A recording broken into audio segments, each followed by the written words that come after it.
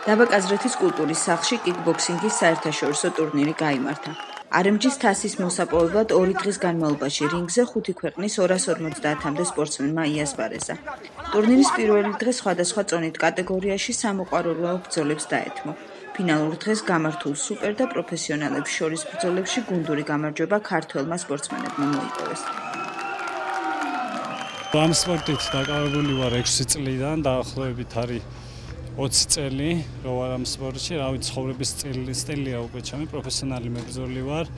ხშირად გვიწევს ასეთ ღონისძიებებში მონაწილეობა, მაგრამ ძირითადად ტარდება დედაქალაქში და ძალიან სასიხარულოა, რომ ესე რეგიონებში ტარდება ესეთი მსგავსი ტურნირები და ხელს უწყობს თვითონ ამ სპორტის პოპულარიზაციას. ყოველ წელს ტარდება და მინდა რომ ყოველ წელს გავიმარჯო რა და გამარჯვებით დასრულდეს ეს ჩემ კუთხეში ეს შეჯიბრის ჩატარება.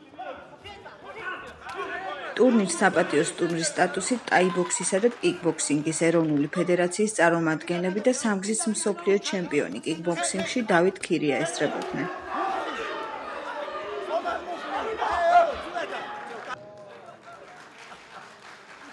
სასიხარულო ფაქტია, რომ დღეს კომპანია RMG-ის მხარდაჭერით კაზრეთი უმასპინძლობს საერთაშორისო დონის ტურნირს კიკბოქსინგში. ეს რა თქმა უნდა მნიშვნელოვანია, რადგან ამ რეგიონში მაქსიმალურად პოპულარიზაცია ეწევა სპორტს, ყველა სპორტსმენს და ყველა ახალგაზრდას ვუსურვებ წარმატებებს და მოვუწოდებ, რომ მაქსიმალურად დაკავდნენ სპორტით და პროპაგანდა გაუწიონ ჯანსაღი ცხოვრების წესს. დავგეგმეთ, იმიტომ რომ ხალხისთვის გაგვესწრო რაოდენ პოპულარულია ეს სპორტი საქართველოში და გვინდა ქვემო ქართლში წინ წამოიწიოს და ზოგადად დაბა კაზრეთში. ხო და ისევ RMG-მ, კომპანია RMG-მ ეს მოგცა საშუალება, რომ ჩაგვეტარებინა ეს ტურნირი.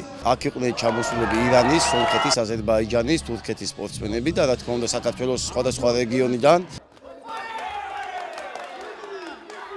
დმანისის შერეული ორთაბრძოლების კლუბ არწივს კორპორატიული სოციალური პასუხისმგებლობის ფარგლებში RMG 2017 წლიდან აფინანსებს. ქვემო ქართლის რეგიონში სპორტული აქტივობების ორგანიზება და მხარდაჭერა კომპანიის ერთ-ერთი პრიორიტეტია. დაბა კაზრეთში ჩატარდა საერთაშორისო კიკბოქსინგის ტურნირი, სადაც 5 ქვეყნის 250-მდე სპორტსმენმა მიიღო მონაწილეობა კომპანია RMG-ის ინიციატივით და დაფინანსებით. ტურნირმა ჩაიარა სრულიად ანშლაგით. ძალიან ბევრი ადამიანი იყო ჩართული საორგანიზაციო კუთხით, საკმაოდ მაღალ დონეზე ჩაიარა ყველაფერმა. RMG-ის სოციალური პასუხისმგებლობის ერთ-ერთი მნიშვნელოვანი ნაწილია ჯანმრთელი ცხოვრების წესის სტიმულირება ჩვენს დაბაში, ჩვენს რეგიონში და სრულიად საქართველოში. ამ თვალსაზრისით ჩვენ ძალიან ბევრი პროექტები გვაქვს და დღევანდელი დღეც არის ამის ნათელი დასტური.